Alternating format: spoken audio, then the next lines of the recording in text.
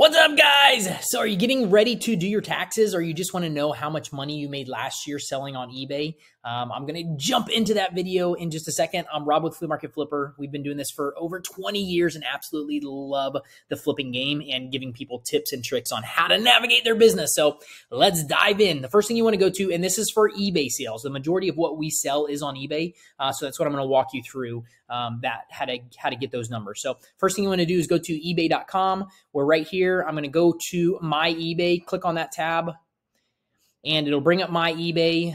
Right here, it'll show sales at the top. We want to click on this little arrow, and it will pull us into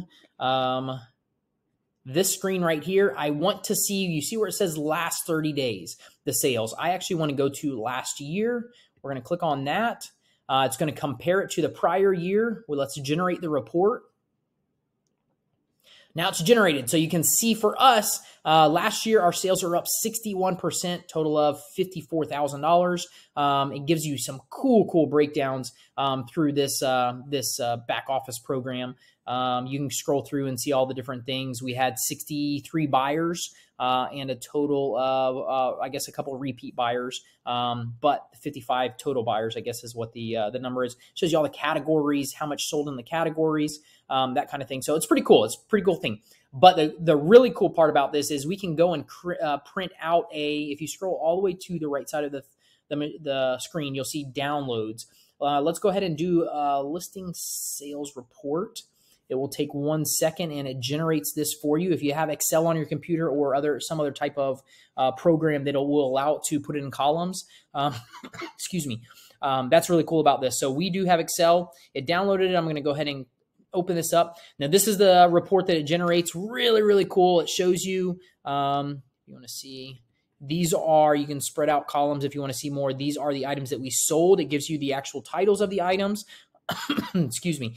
And then it gives you a whole bunch of different things, quantity sold, total sales, all that kind of stuff. So if you want to take this a step further, you can actually highlight this. If you do not want to pull out your calculator, you can highlight a column, and then you can ask Excel to total it up. So this is a really cool part. Once you highlight that whole column up here in the right-hand corner, make sure you're on the home tab, none of these other tabs. You want to be on the home tab. Up in this right-hand side, it says auto sum, hit that, and it just gives you the total for all those in that column.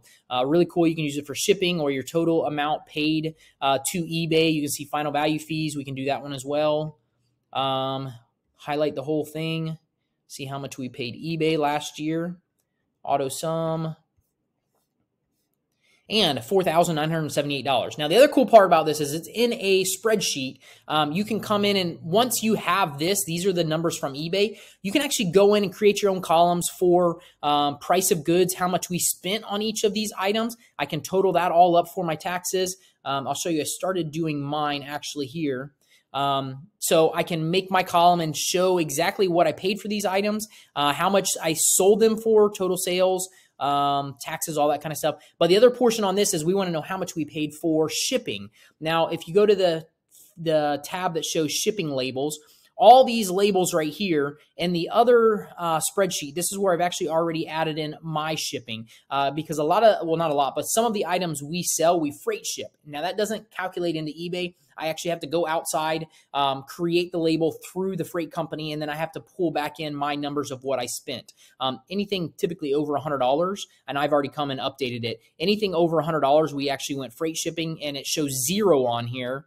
You can see like this one, 0. This might have been somebody who picked up an item, but typically if they show 0, I freight shipped them, and I have to bring that money in from my other records, which typically I have emails that show how much I paid, the date that I paid for the freight shipment. But everything typically over $100 is stuff that we freight shipped. So the cool part about that is the same way you can actually highlight the whole thing and then have it total it up for you instead of having to pull out your calculator and do that. So we spent $5,500 on shipping last year. You can see that we've already totaled that. $49.78. That's what we actually spent on eBay final value fees. total profit. The other thing is we had to come in and add a couple of these items that we sold outside of eBay. We sold them locally. An ice cream machine we sold for $8,500, a mower we sold for $7,200, and another mower for $5,500. So we have those in our records. We have a couple more things, a trailer and a couple other items to add into here. And then we just do the same thing, highlight them all, get the total.